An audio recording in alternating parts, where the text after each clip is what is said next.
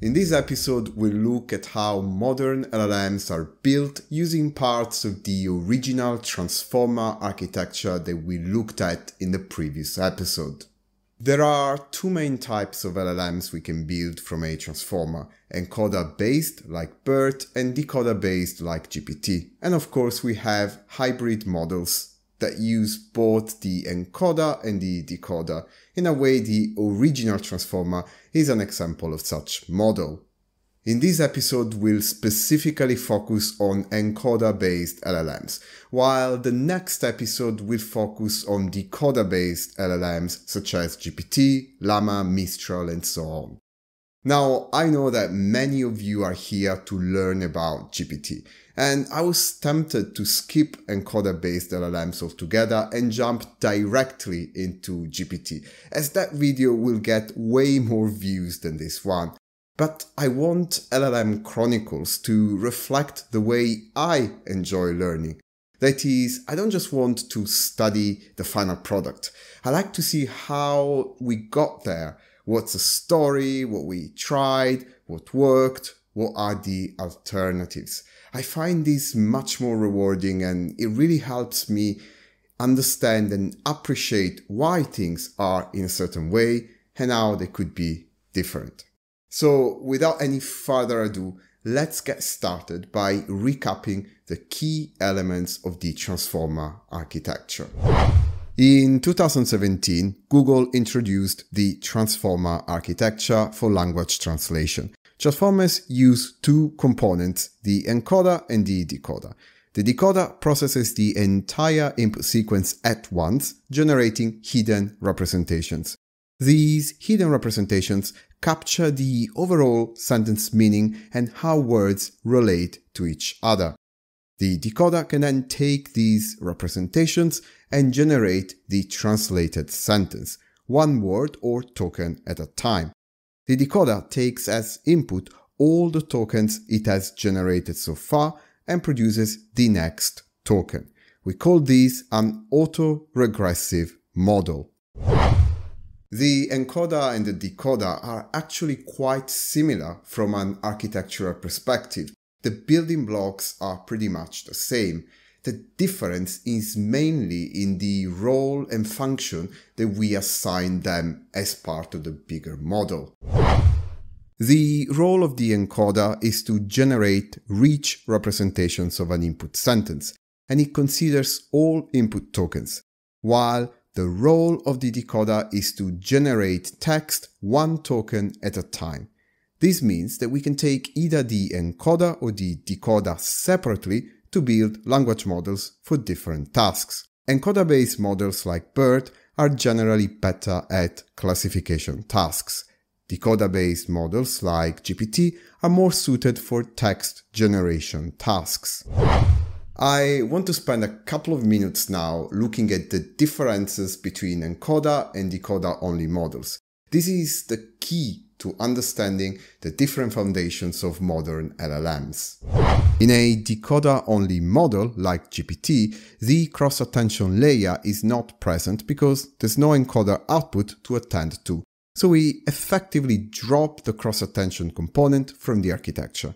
This makes the encoder and the decoder blocks very similar. The only real difference remains in their self-attention mechanism. The decoder uses masked self-attention, so the hidden representations at each step are only influenced by the previous steps. Whereas in the encoder, each hidden representation of an input token considers all other input tokens, before and after. So we can say that these encoder representations have a bidirectional context. The other key difference is in terms of output configuration. The encoder simply outputs hidden representations that capture the original sentence meaning, nothing else.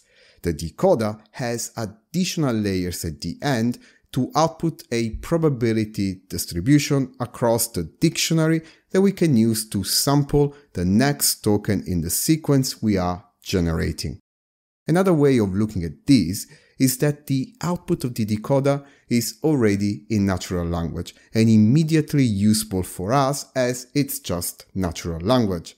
Instead, the output of the encoder is still a hidden representation that needs further processing. In theory, we could easily adapt the encoder for text generation by adding a module to map hidden states to the size of the vocabulary. Likewise, we could remove the decoder's final layer and use its hidden states for representation. The main difference that would remain between the two is still in the self-attention layer. The hidden representations created by the decoder would still only be influenced by the previous tokens in the sequence, whereas those produced by the encoder are influenced by all tokens in the sequence, not just the preceding ones. And that is why, in practice, we tend to prefer the representations produced by the encoder for classification tasks, as they are richer than those produced by the decoder. Let's now tackle the next big idea at the basis of language models, the concepts of pre-training and fine-tuning. Transformers are very powerful, but they can only perform one very specific task that they've been trained on, that is, translating from one language to another, or more generally from one sequence to another. This training requires a large dataset that is very specific to this task. The original 2017 transformer was trained on a French-English dataset containing 36 million sentences.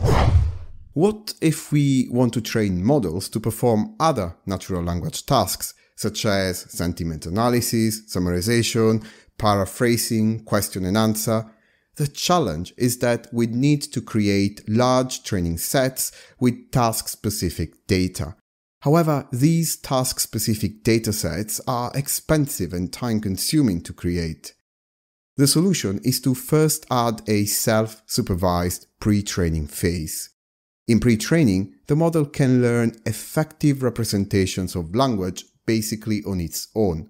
For this, we need to come up with one or more pre-training tasks that lend themselves well to self-supervised learning.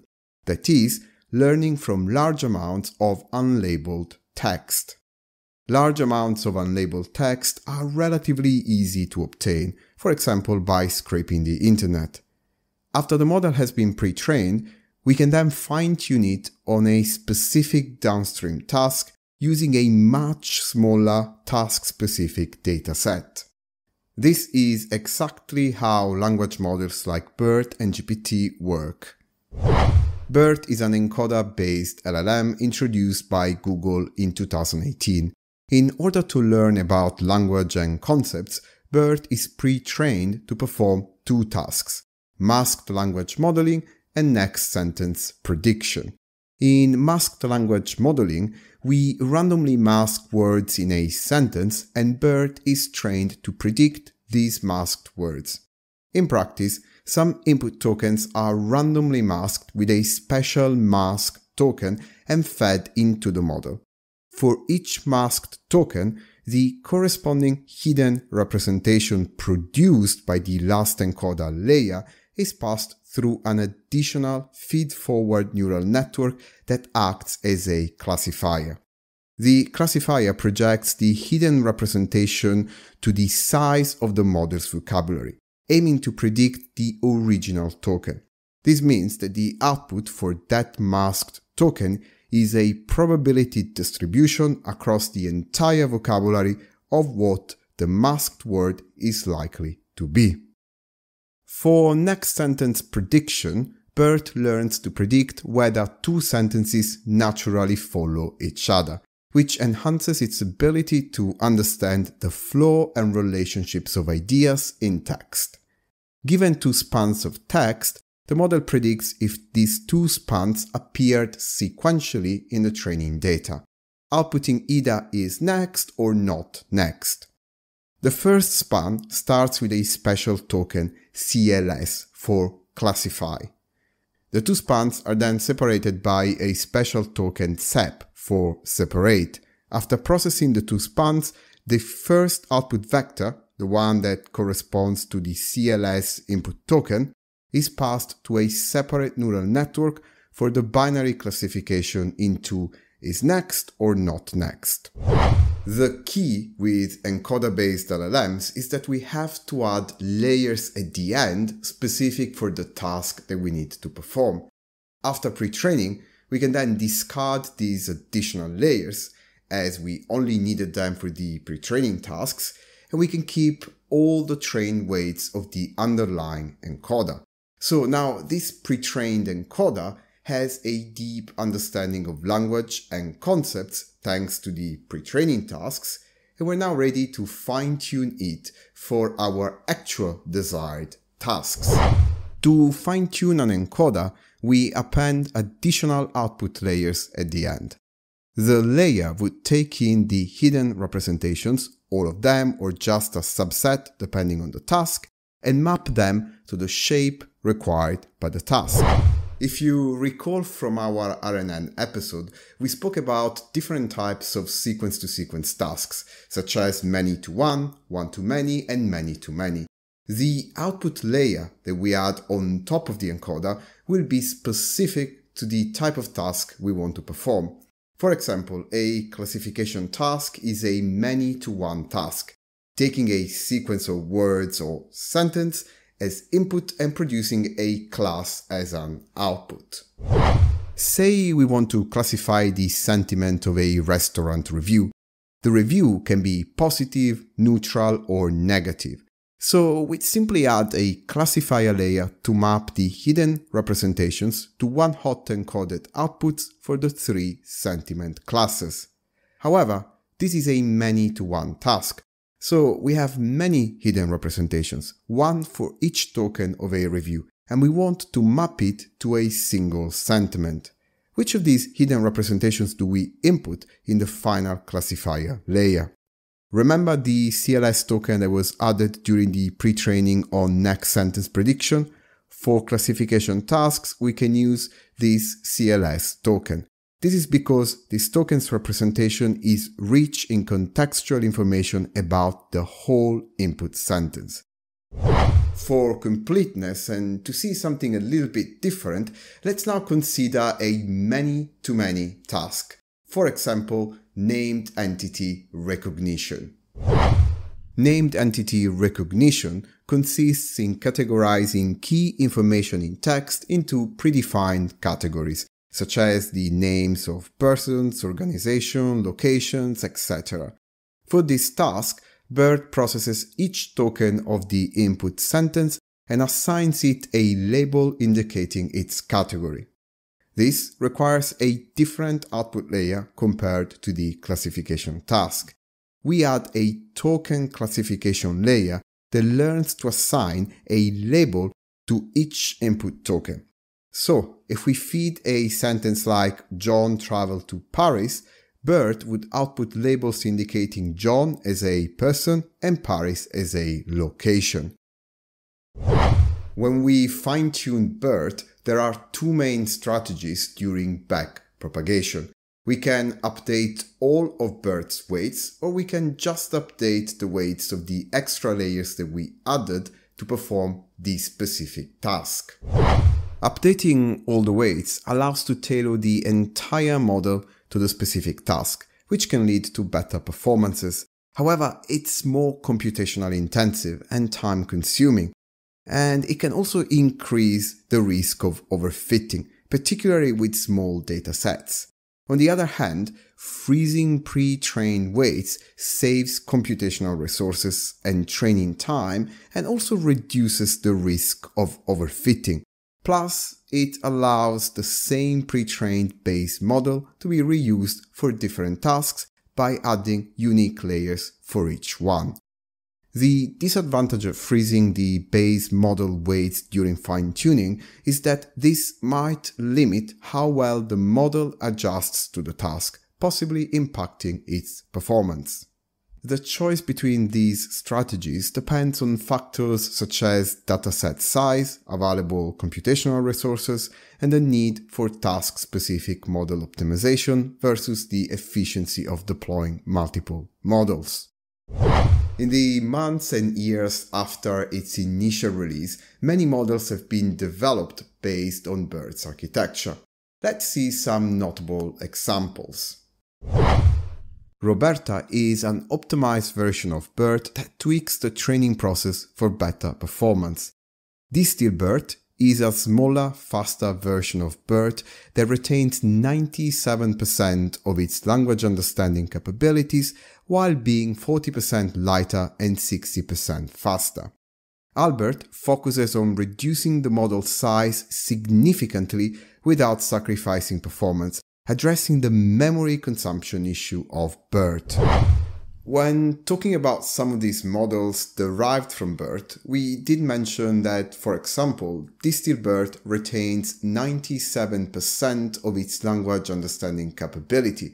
But how do we actually measure that? Unlike simpler models where metrics such as accuracy, precision, and recall might be enough, evaluating language models requires a more sophisticated approach. And this is where benchmarks such as GLUE and SQuAD come into play. The GLUE benchmark is a collection of different tasks that require natural language understanding. These tasks include question answering, sentiment analysis, text similarity, and other challenges designed to assess a model's grasp of language. Models like BERT are evaluated based on their performance across all these tasks, with the results aggregated into a single score. The score reflects the model's overall language understanding capabilities. BERT achieved a score of 80.5% on GLUE, obtaining new state-of-the-art results at that time. Another benchmark used to evaluate BERT was SQuAD, which contains 100,000 crowdsourced question-answer pairs. Given a question and a passage from Wikipedia containing the answer, the task is to predict correctly which part of the Wikipedia passage contains the answer. BERT achieved a score of 92.3% on SQuAD. Since the publication of BERT, we've seen more and more benchmarks for assessing language models. A notable one still used today to assess all major models is MMLU, Massive Multitask Language Understanding, which provides a wide range of specific tasks for deeper insights into a model's capabilities. In this episode, we covered how LLMs can be built using the encoder part of the transformer architecture. We discussed the key idea of pre-training on unlabeled data and then fine-tuning on a smaller dataset for a specific task. In the next episode, we'll explore GPT, and you'll see how the key difference is in the way we can train it on downstream tasks. The fact that GPT already produces language means that we don't need to alter the structure by adding layers specific to a certain task. Now, this allows us to train it on many downstream tasks at the same time, ultimately obtaining powerful models that can perform any task we can ask in natural language. As usual, if you are enjoying LLM Chronicles and want to support the channel, please hit that like button and consider dropping a comment below. It really helps the YouTube algorithm understand that this is good content and it might propose it to other people, helping the channel grow, which will increase my motivation to make more videos. Making one of these videos, especially the explainer videos with all of the animations, actually takes a lot of time just to storyboard, design, and implement. So I really appreciate your help. And if you're not subscribed yet, hit that subscribe button. And I'll see you next time.